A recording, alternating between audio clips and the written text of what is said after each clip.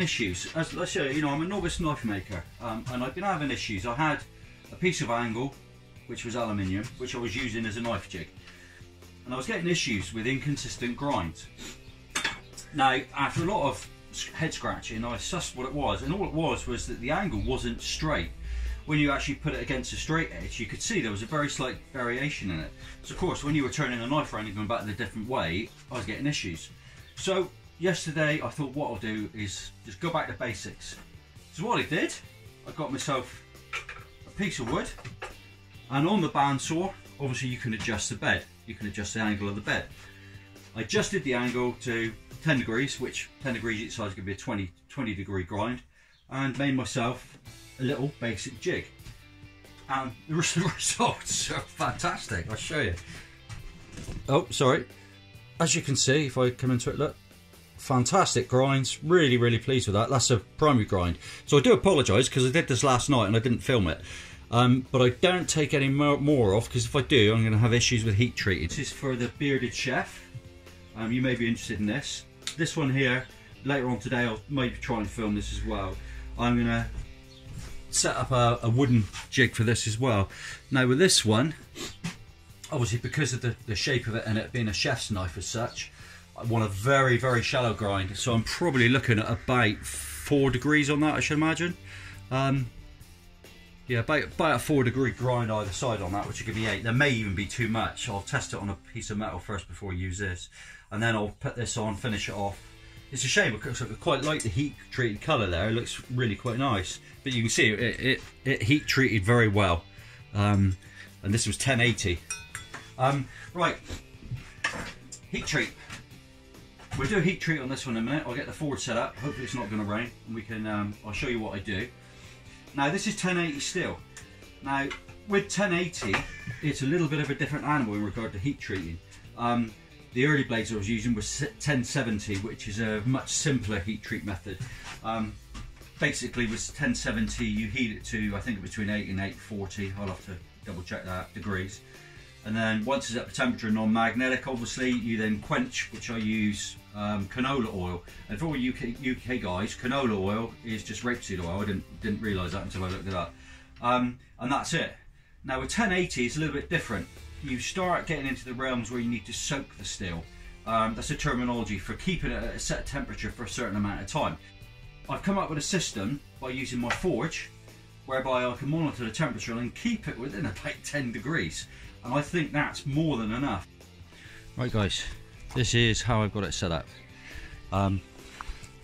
Block off as much forge as I can so that I'm keeping the heat in as much as I can. This is my thermocouple, and I bought this off of eBay, I think it was, which has obviously got ceramic surrounding it, which makes it you know, more resistant to higher temperatures. And as you can see, I've got a metal tube. Now the reason I've got that is if I just put the thermocouple in there and turned on the torch, it's going to read a much higher temperature because it's within the flame. It's not going to be an accurate temperature of what the forge is. So by putting it in here and letting the forge heat up slowly, I can get a better idea of where the forge temperature is. Now when I've got the forge temperature up to range, I can then put my knife in, which I'll put it in like that, so it's out of the direct flame of the forge. That will heat up slowly to the desired temperature, which obviously I monitor on here. And as you can see, it's 17.3 degrees or 17.1, and this is bloody accurate. I've checked this with boiling water, freezing cold, all that stuff, and it is dead on. So that's how you do that. So that's it. All that is, that's my oil, right? And the reason I've got this improvised lid is in case we get any issues with flashing or whatever like that, I can just sort it out.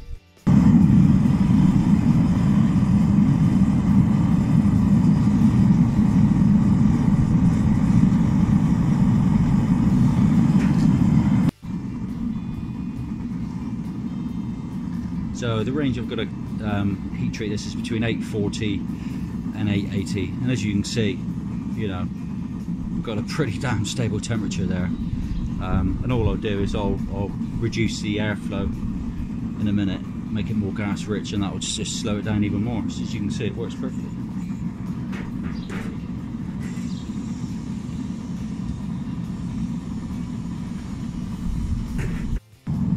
Right Right guys, as you can see, if I zoom in a bit, the knife's warming up lovely and our temperature is climbing up slowly. I want it about 840, so I'm just letting it go up nice and slowly, and then we'll hold it for 10 minutes and then we'll quench.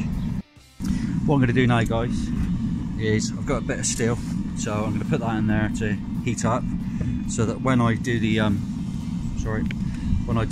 quenching, I've got warmer oil. You want it around, I think it's about 50 degrees, so you know, just hot enough that you can touch it, but it's hot, and that's ideal because that speeds up the speed of the quench. So there we go. Right guys, I don't know if you can see that, but I've reduced the air intake now quite a lot, and you can see we're getting I think they call it dragon's breath coming out. But our temperature is at about 850, which is roughly what I want. I want it between 840 and 880, so we're in the middle. And as you can see, like, you know, we've got hardly any variation in temperature. You can see that the knife's, you know, if I zoom in a bit, you can see that the knife's nice and red. I don't know if that's actually focused or not, but you know, it's working really well, and you can see it's hardly moving, and I can adjust it any way I want. So in my mind, that's pretty damn bloody perfect for me, and it saves me having the expense of buying a kiln at this stage, you know. So there we are. Right, see you later.